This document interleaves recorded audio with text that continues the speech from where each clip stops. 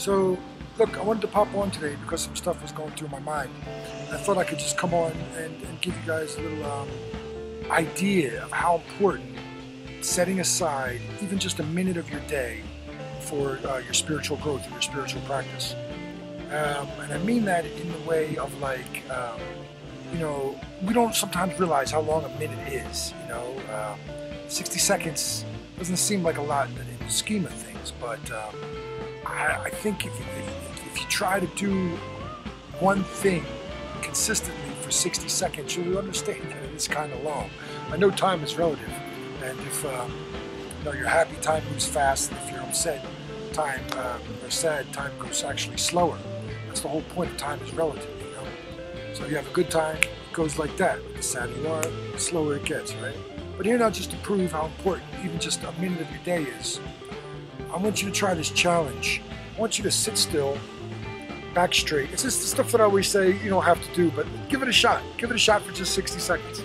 Sit still, back straight. You could be sitting at a chair with your feet on the ground, or you could be sitting on the floor cross-legged, or on the couch, or on your bed.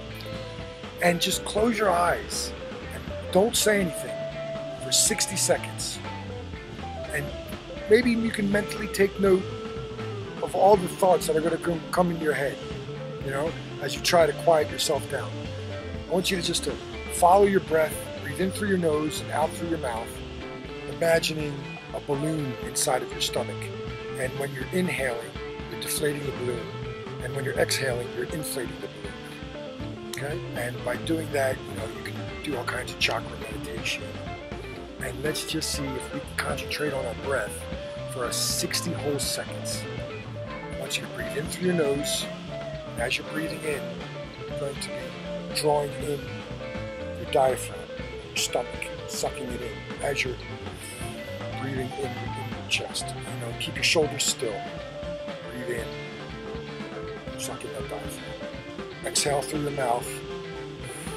And bring your stomach out, you know, as it's exhaling. And it don't have to be so dramatic. You can be very calm. And you can just breathe in and out, breathe in and out. And as you're breathing in and out, what I like to do is I'll chant Hare Krishna, Hare Krishna, Krishna Krishna, Hare Ram, Hare Ram, Ram Ram, Hare Ram. And whatever you try to do with your single point focus, actually it's split between your breath and whatever you're thinking of. Notice all the other thoughts that are coming in and out of your head. And every time a thought comes into your head, push it out, go back to the breath. Here comes another thought, push it out, go back to the breath. And by doing this practice every day, maybe just 60 seconds, maybe while you have a cup of coffee or a cup of tea and it's sitting on the table, and while that tea is, you know, steaming away, it's too hot to drink, just close your eyes. When the kids are all chattering, daddy, daddy, mommy, mommy, daddy, daddy, he hit me, he slipped. Close your eyes, 60 seconds. If you're at work and you're in a cubicle and everything's driving you crazy, the boss is breathing down your neck, go to the bathroom or the break room. Close your eyes for 60 seconds. Breathe, man, breathe. Close your eyes and breathe. It'll give you a nice grounding. If the pressures are building up on you too much, just breathe.